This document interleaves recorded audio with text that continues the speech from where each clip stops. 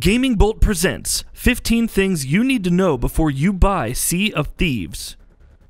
If there's one complaint people seem to have with Xbox One more often than not, it's that it doesn't have nearly as many console exclusives as its direct competitors do. Thankfully enough, there's some pretty interesting stuff in the pipeline, and one of the most high-profile releases slated for the system has to be Rare's Sea of Thieves. And there's no two ways about it, it looks good. Really good. In this feature, we're going to list 15 of the major talking points that have us excited about the upcoming cooperative pirate action game. Without further ado, let's jump straight in. Sailing. Sea of Thieves, like so many other games on the market in the current generation, will be a game with immense focus on co-op play, and nowhere will that be more apparent than what is obviously going to be the game's most dominant mechanic: sailing.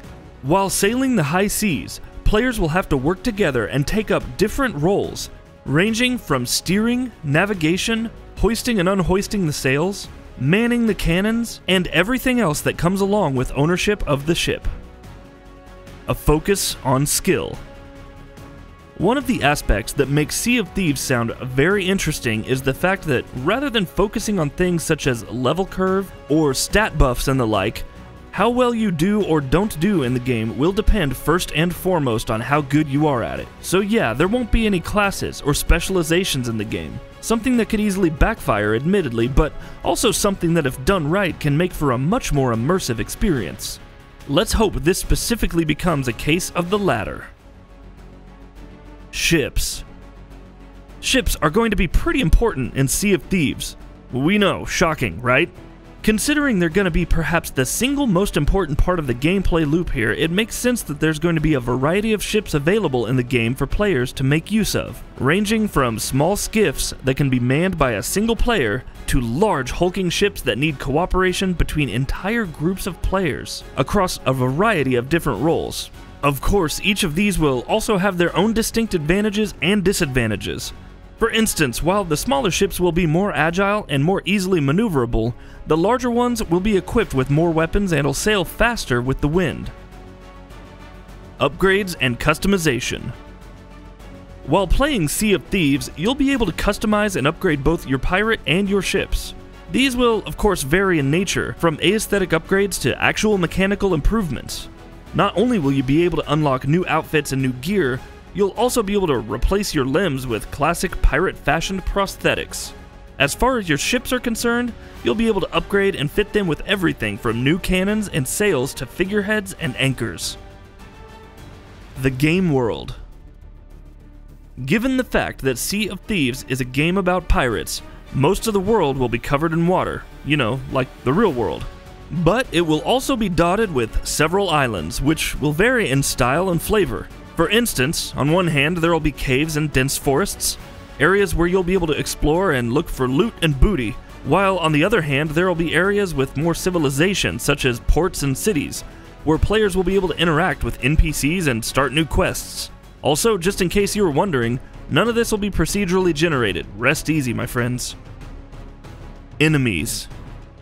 A pirate's life isn't easy.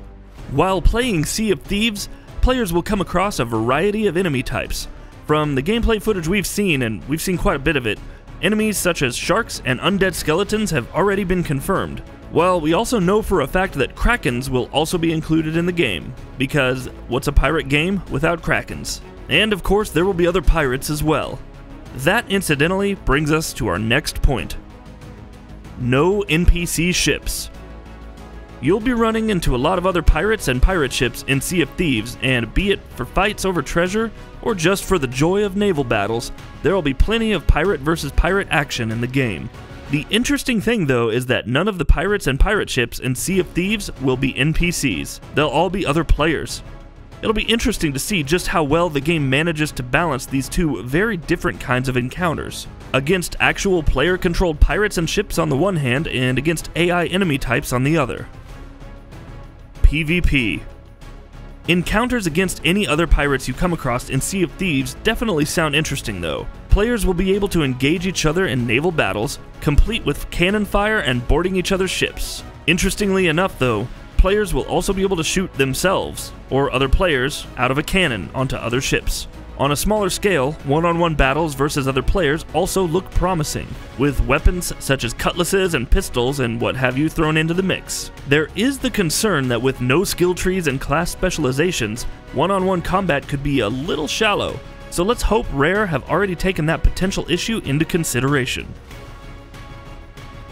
No overarching story. Interestingly enough, Sea of Thieves won't have any kind of overarching narrative. Rare's focus with this game is clearly on providing an experience that can be an endless loop of gameplay, with an absolute focus on player-made moments and emergent open-world gameplay, so this choice does make sense. However, with no single end goal to work toward, will the game be hurt by a lack of focus?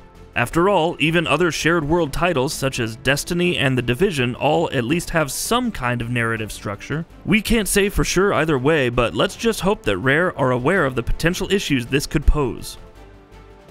Quests. While there won't be a single overarching narrative to guide you throughout the entire experience, Sea of Thieves will be telling plenty of smaller individual stories. This of course will be done in the form of quests. As we've already mentioned before, players will have the option of going to towns and cities and ports to accept quests from NPCs, if they should wish to do that rather than just freely sailing the high seas.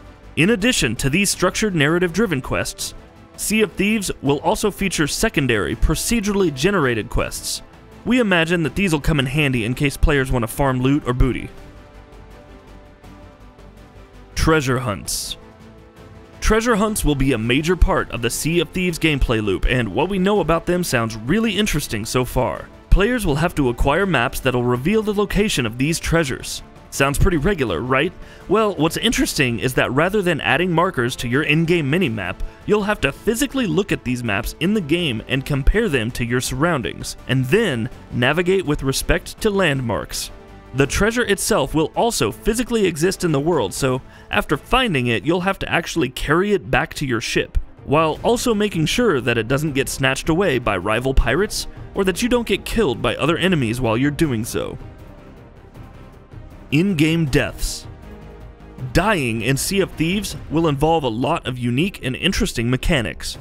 When players die, they'll find themselves aboard a ghostly ferry that is transporting various other goods. In this environment, players will be able to interact with said ghosts, but what's really interesting is that to get back to the world of the living, you'll have to convince the captain of the ferry to let you off the hook, which is something you'll only be able to do if you accomplish certain tasks or quests he gives you.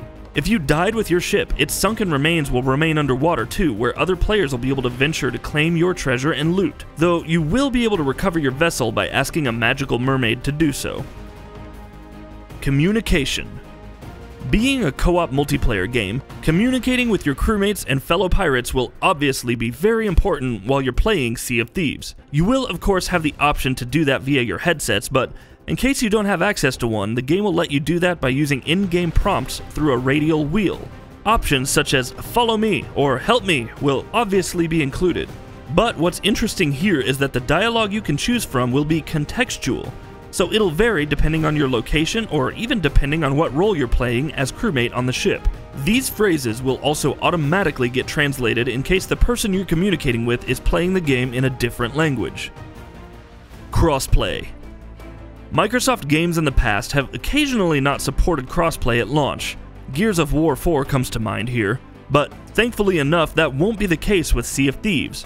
That's right, people who are playing the game on PC and people who are playing it on Xbox One will be able to play it with and against each other, and that'll be true right from the day the game launches. Additionally, the game will also be part of Microsoft's Play Anywhere program, which means that if you purchase it on Xbox, you'll be able to play it on PC through that same purchase, and vice versa. Xbox One X Enhanced. Sea of Thieves will also sport some pretty impressive enhancements for the Xbox One X, which is to be expected considering it's a major upcoming first-party release by Microsoft. On the Xbox One X, Sea of Thieves will run at a native 4K resolution, so no checkerboarding will be required, while Rare have also promised that the usage of higher resolution shadows and textures will put the game's visual fidelity on system at par with PC graphics. It remains to be seen just how much truth there is to that statement, but it definitely sounds promising as things stand right now.